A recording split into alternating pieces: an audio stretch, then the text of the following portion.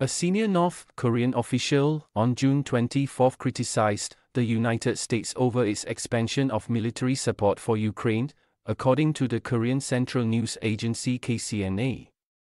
Park Jong-chon, one of North Korea's top military officials, said Russia has the right to opt for any kind of retaliatory strike in a statement carried by the KCNA.